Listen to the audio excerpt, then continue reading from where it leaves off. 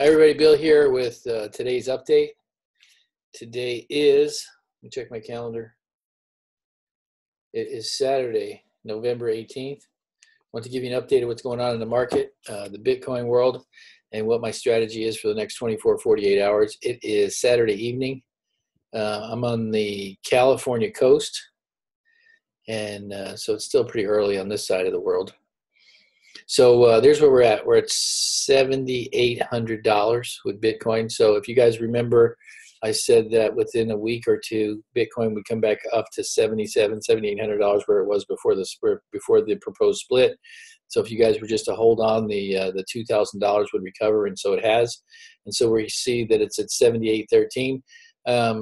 It's going to do. It looks like it's back to its regular pattern. So what I'm going to do is I went ahead and put I guess $40,000 in a sell order to as soon as it hits $7,900, $7,920 exactly. When it hits $7,900, I'm going to sell 4 Bitcoin, and then I'm going to put in a buy order for when it drops down $300.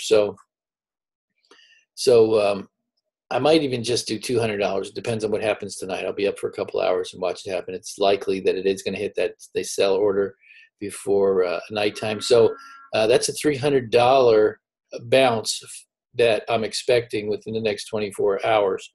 So that means that if you have 5 Bitcoin, which is probably what I'm going to do, I'm going to do 5 Bitcoin times $300. It's a pretty decent day's paycheck. You know, that's a good paycheck. Now, if you had 10 Bitcoin, you did it with 10, and you gained $300. That's $3,000. You could probably stop for the week and be okay with the $3,000 bounce. I'll probably do that twice this week. Looks like we're back to a regular pattern.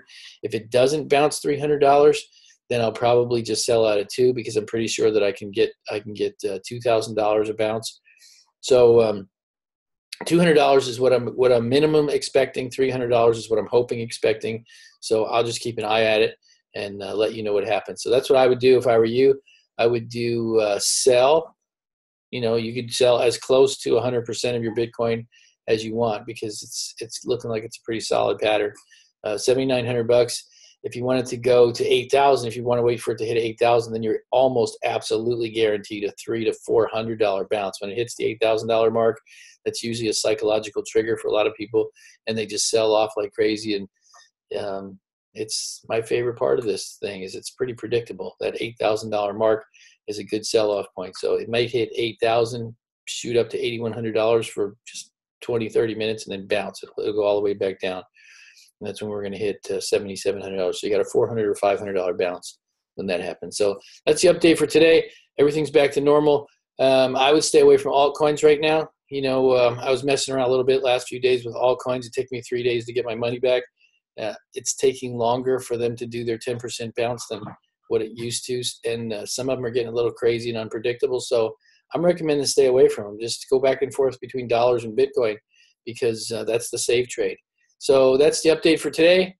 I will try and do another update tomorrow afternoon, let you know where we're at, and trade happy. See you later. Bye.